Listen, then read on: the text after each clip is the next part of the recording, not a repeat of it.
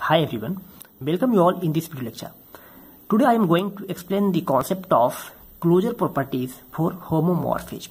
So we will understand the concept of homomorphism and reverse homomorphism.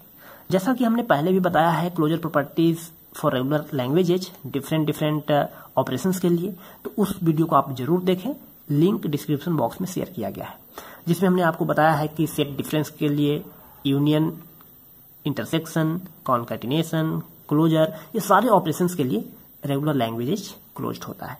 तो closure property का meaning हम यहाँ पे थोड़ा सा शॉर्ट में बताना चाहेंगे कि आप किसी भी पार्टिकुलर सेट पे, यदि आपके पास जो रेगुलर लैंग्वेजेज है, suppose for example L and M R the regular languages, और किसी भी पार्टिकुलर ऑपरेशंस पे आप परफॉर्म कर रहे हो इस दोनों लैंग्वेज को, तो इससे रिजल्टेंट और इसकी जो रिजल्टिंग लैंग्वेज होगी, वो लैंग्वेज यदि रेगुलर लैंग्वेज है तो हम लोग उस ऑपरेशन को क्लोज्ड बोलेंगे, और that operation is closed under regular languages. तो हम लोग आज के इस वीडियो लेक्चर में देखेंगे होमोमॉर्फिज्म का कॉन्सेप्ट, और होमोमॉर्फिज्म ऑपरेशंस भी क्या है, रेगुलर लैंग्वेज के लिए क्लोज्ड होता है। तो सबसे पहले हम लोग समझेंगे होमोमॉर्फिज्म का क्या मीनिंग है। So let me take one example. यहाँ पे इनपुट अल्फाबेट हमने लिया है 0,1 and tau is another set which represents a, b. अब यहाँ पे होमोमॉर्फिज्म फंक्शन रिप्रेजेंट कर रहा है sigma and it is giving tau star. तो हम लोग देख पा रहे हैं इनपुट सिंबल क्या है 0,1 एंड यहाँ पे क्या है टाउ स्टार, मतलब इसका ए और बी से सारे पॉसिबल जो स्ट्रिंग बनेंगे वो सारे इसमें आएंगे। तो होमोमॉर्फिज्म इसको डिफाइन किया। अब होमोमॉर्फिज्म के लिए हम सेट बना रहे हैं, जैसे यहाँ पे 0,1 को रिप्रेजेंट किया एंड इससे जो सारे स्ट्रिंग बनेंगे उसको हम इस तरीके से रिप्रेजेंट कर सकते हैं। सो including null also, so epsilon can be also written like this, then ए और बी का होल स्क्वायर का मतलब जैसा कि आपको पता है सारे पॉसिबल स्ट्रिंग को हम इसमें लिख सकते हैं। तो for example for 0 it is going to be and for 1 it is mapping to be ए। अब हम यदि होमोमॉर्फिज्म फंक्शन की बात कर रहे हैं तो फंक्शन कब हो कहलाएगा, जब all the element of this part mapped for some value in this part. तो यदि हम 0 की बात कर रहे हैं तो H0 यदि हम इस तरीके से लिखें, it is map to B, so I have written here, and for H1 it is map to BA।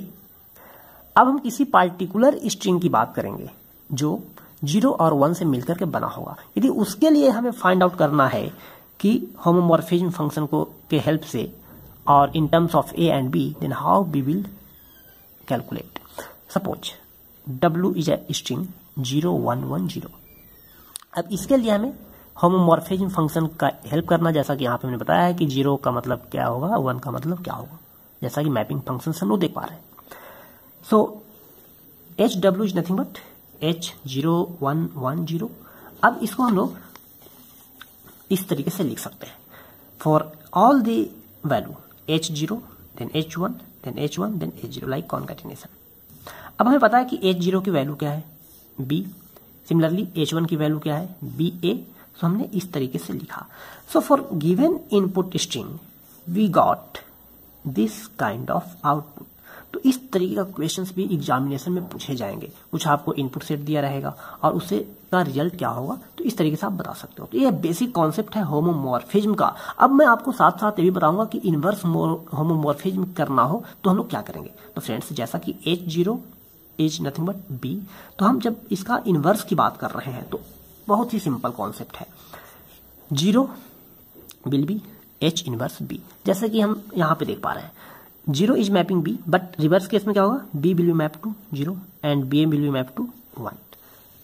तो हम यहाँ पे लिख सकते हैं कि 1 is nothing but H inverse BA। अब हम इसके लिए भी एक एग्जांपल आपको दिखाना चाहेंगे। फॉर एग्जांपल एक हमने लैंग्वेज लिया L that contains several string and that is nothing but regular language, क्योंकि यहाँ पे हमने फाइनाइट स्ट्रिंग को लिया है। जब फाइनाइट स्ट्रिंग है, काउंटेबल है, तो ये रेगुलर लैंग्वेज होगा ही होगा। Suppose that BA BAA BA BA BBA BA, तो ये सारे स्ट्रिंग को हम के लिए फाइनाइट ऑटोमाटा बना सकते हैं। इसका मतलब क्या है, लैंग्वेज जो दिया गया है वो रेगुलर लैंग्वेज है। अब इसके लिए हम इनवर्स होमोमॉर्फिज्म के हेल्प से, जैसा कि हमने यहाँ पे फाइंड आउट किया था होमोमॉर्फिज्म फॉर 0 1 1 0 स्ट्रिंग के लिए, उस तरह से हम लोग देखेंगे कि इस सेट के लिए क्या बनेगा। तो H इनवर्स L, तो फ्रेंड्स जैसा कि हमें पता है कि BA यहाँ पे है एंड BA के लिए हम लोग क्या लिख सकते हैं, 1 लिख सकते हैं। अब H इनवर्स L इसका मतलब क्या है, BAA, तो BAA, तो BA के लिए तो हम लोग लिख सकते थे 1, but A is not defined, उसके बाद A को हम लोग नहीं कर पाएंगे। इसका मतलब क्या है, इसके लिए हम लोग H इनवर्स L में नहीं लिख सकते, सो I have ignored this one. Next क्या है, BA, सो H इनवर्स BA, तो H इनवर्स BA का वैल्यू हमें पता है 1 है। वंस अगेन इसको हम लोग इस तरीके से समझने की कोशिश करें, H इनवर्स BA, इसको हम यदि ब्रेक करके ऐसे लिखें, H inverse BA, H inverse BA, तो इसकी वैल्यू क्या है 1, इसकी वैल्यू क्या है 1, सो 1 1, एंड सिमिलरली फॉर दिस 0 1 1। तो फ्रेंड्स हम लोग देख पा रहे हैं कि जो रेगुलर लैंग्वेज था उसका रिवर्स होमोमॉर्फिज्म हमने जब किया है तो 1 1 1 0 1 1 आया। इसका मतलब क्या है, दिस इज ऑल्सो फाइनाइट। जब ये अभी फाइनाइट है तो इसका मतलब क्या है, दिस इज ऑल्सो रेगुलर। जब ये रेगुलर, इस तो हम लोग यहाँ पे क्या देख लिया कि इनवर्स, जैसा कि हमने यहाँ पे बताया आपको कि 0 1 1 0 ये क्या है, फाइनाइट ऑटोमाटा बनाया जा सकता है, इसका मतलब रेगुलर लैंग्वेज है। इसके लिए फाइनाइट ऑटोमाटा बनाया जा सकता है, इसका मतलब रेगुलर लैंग्वेज है। तो जो इस ऑपरेशन की बात करें, होमोमॉर्फिज्म की बात करें या इनवर्स होमोमॉर्फिज्म की बात करें, तो रेगुलर लैंग्वेज के लिए ये क्लोज्ड है, क्योंकि ये रेगुलर लैंग्वेज है। इसका जब इनवर्स फाइंड आउट कर रहे हैं वो भी क्या है, रेगुलर लैंग्वेज है। So this is the basic concept of closure properties for homomorphism and inverse homomorphism under regular languages. Hope you understand the concept. आपको यदि किसी तरह का डाउट हो तो कमेंट बॉक्स में कमेंट कर पूछ सकते हैं। Thank you so much.